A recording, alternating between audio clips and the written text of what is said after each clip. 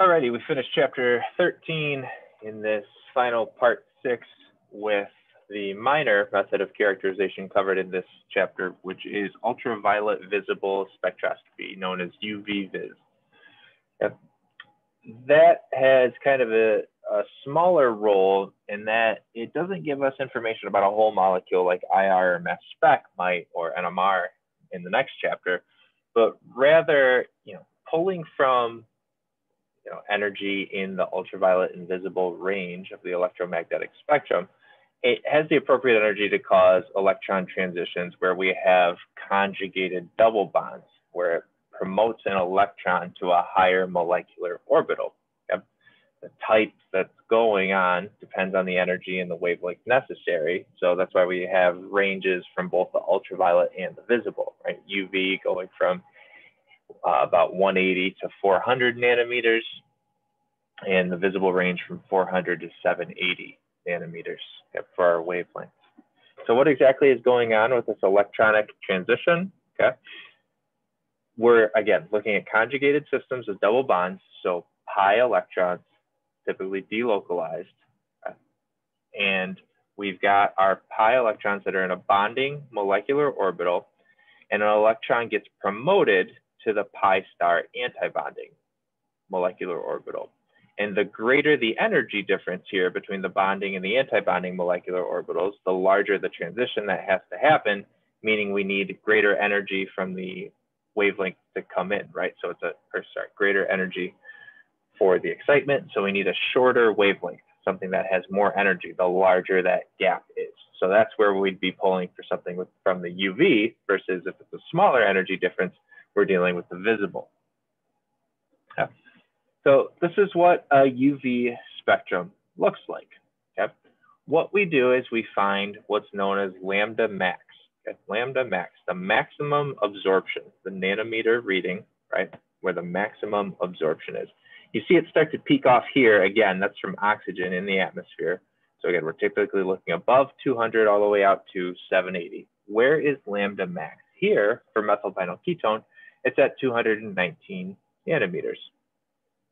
Yeah, but it's always a broad peak here, not sharp like we see in mass spec or like a ketone in IR. That because we've got different vibrational sublevels here, right? So we've got all sorts of different transitions, electronic transitions that are occurring to and from these different sublevels, right? Vibrational sublevels are kind of like subshells. It's more of a quantum understanding that's related to orbital overlap, but they're found in a conjugated system. Okay? So a sum of a whole bunch of different transitions, which gives us a broader peak when we're looking at our lambda max. Okay? But we have to have a conjugated system in order to get a reading when we're doing UV vis. Okay?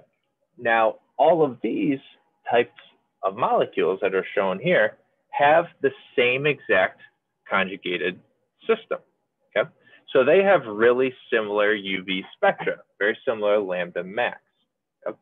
And that's because they all have the same conjugated system, which is known as a chromophore, okay, which is a key vocab word from this chapter. It's not a ton of stuff to pull out from UV vis, but that vocab word is one of them.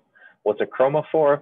The part of the molecule that's responsible for producing the UV vis spectrum from the presence of conjugated double bonds.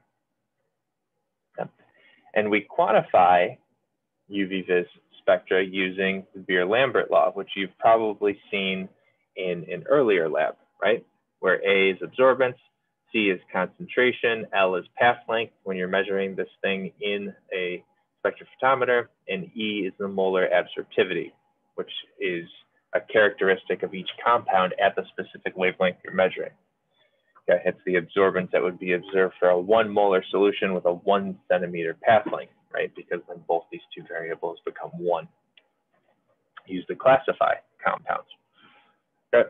When we're processing these samples, we typically want a standard path length, right? Tends to be 1 centimeter. That can vary as you see some other ones like here and over here, right? But this is what we use when we're taking UV vis. Typically made of quartz, right? Though there are some other materials.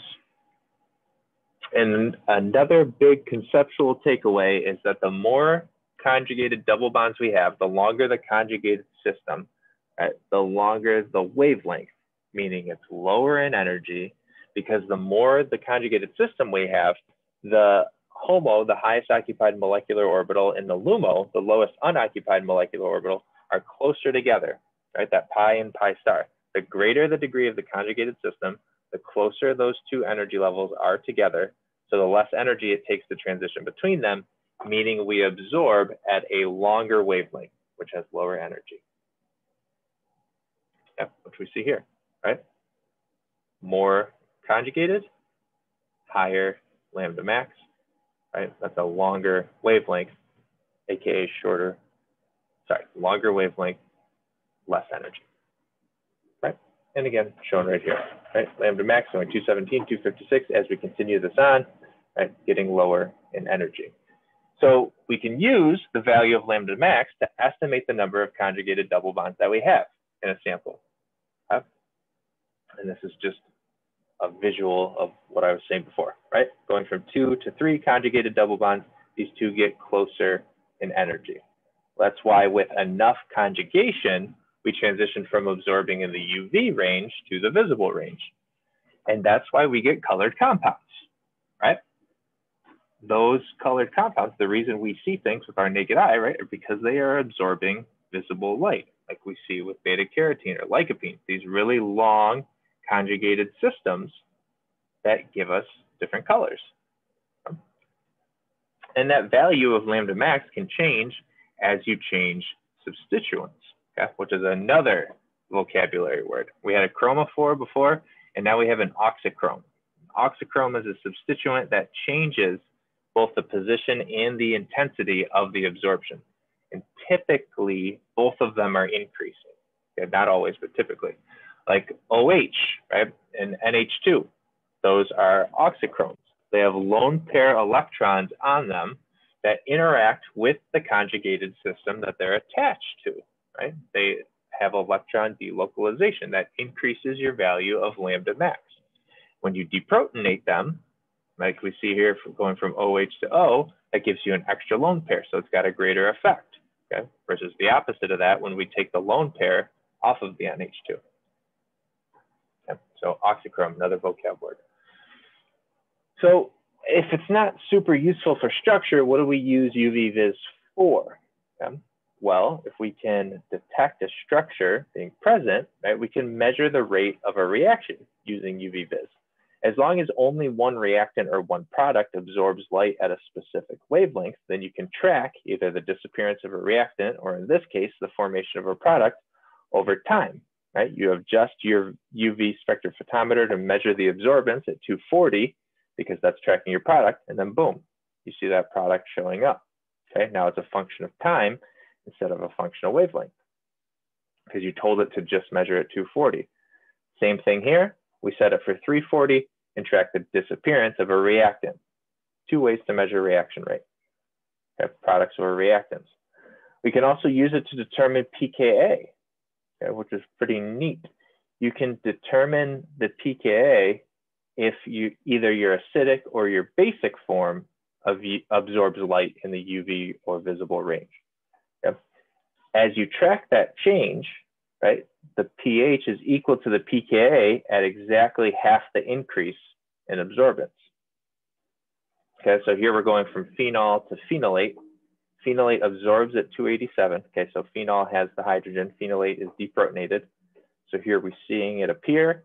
What's the halfway point? Whatever that pH corresponds to is the pKa. Okay. So pretty neat. Not a super common use as tracking the reaction rate is, but possible nonetheless. Okay. Can also use it to determine the melting temperature of DNA. Okay. So UV-Vis can give you information about the nucleotide composition of DNA, because your GC pairs in DNA have 3 hydrogen bonds versus your AT pairs, which are held together by 2 hydrogen bonds in those 2 strands. Okay, so when heated, those DNA strands, right, start to break apart and the absorbance increases because the single strands absorb better at 260 in this case. Your melting temperature is defined as halfway up your absorbance. Okay, so it's used as an estimate for DNA of the quantity of the GC pairs. And the more GC pairs you have, the higher the melting temperature because they have more hydrogen bonds. Okay, so 3 possible uses for UV-Vis, right? Melting temperature of DNA here, pKa here, but this is by and large the most common one, tracking reaction rate. Know the definitions from this video for chromophore and oxychrome, and know quantitatively what it's doing, right? How it's actually measuring the conjugated systems. And as we increase the degree of conjugation, the fact that those 2 energy levels become closer together and we absorb at longer wavelengths because it's a lower energy transition.